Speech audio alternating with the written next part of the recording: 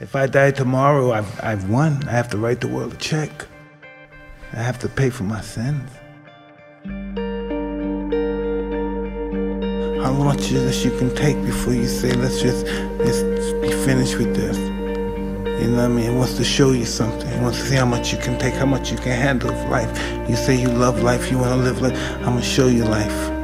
Life is beautiful, but you have to accept the good and the bad as being beautiful. You can't accept the good, oh, this is beautiful. Then we lose some of our life sucks. Life is beautiful because life gave us the ability to just know them on our journey in life. We met them. We loved them. We cared about them. They cared about us. That's the purpose of life. Just to enjoy what we had, what we journeyed through it. Because sometimes we don't understand, like, what is this thing? What is my purpose? Why am I here? Why do I have to go through this pain? Why do I have to go through this fear all the time? Why can't it just be peaceful all the time? Then it wouldn't be life. You know, it wouldn't be life. We have to take life at its terms, life on life terms, not life on our terms. You know, we have to live life on life terms, not on our terms.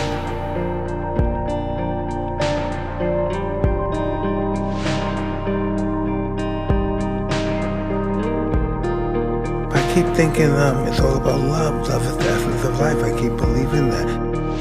Come on, fuck the game. Is it that simple?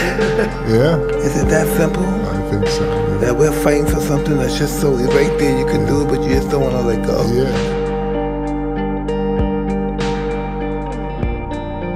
Listen, when you really find real love, and so my first experience with real love, the first, I've never experienced, I ran the other way.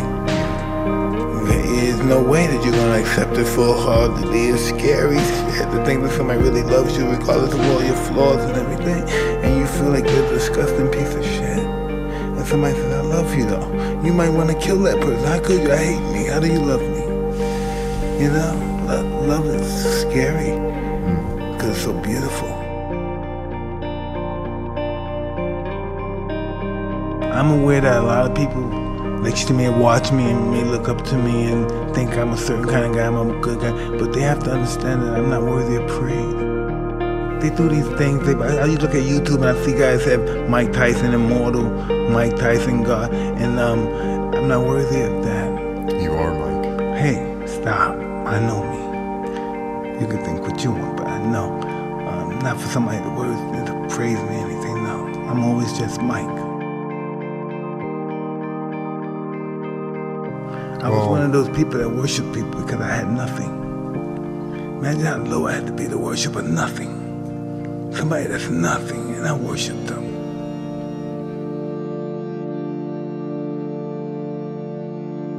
And when I did the toe the last time, all I did was, my whole life was telling me that when I die, all I'm gonna do is apologize. I felt all the pain I ever caused somebody. All the pain I ever caused people in my journey in this world. I didn't see anybody that felt the pain.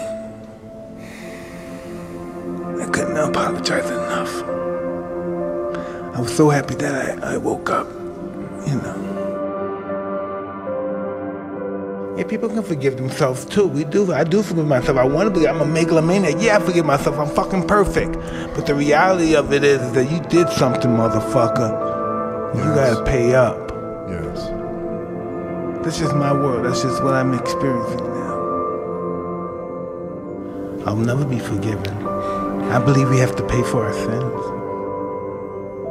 No, I do it out of fear. Cause I know, from my experience, I know I'm gonna wind up in some way. I'm gonna have to be questioned for this. It's gonna be a challenge. Sometimes, life is difficult to even live. That life is pretty difficult.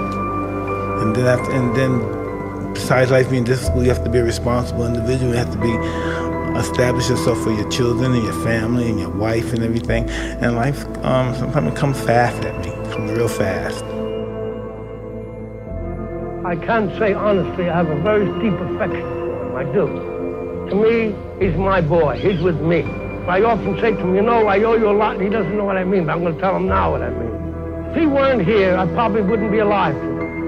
The fact that he is here and doing what he's doing and doing as well as he's doing and improving as he has, gives me the motivation and interest to stay alive. Because I believe that a person dies when they no longer wants to live. But I have a reason with Mike here, and he gives me the motivation. I will stay alive, and I will watch him become a success, because I will not leave until that happens. You had to go through all of that so that you could change the world, dude. Really, I don't see that. I don't know. You don't realize how many lives you're changing, saving,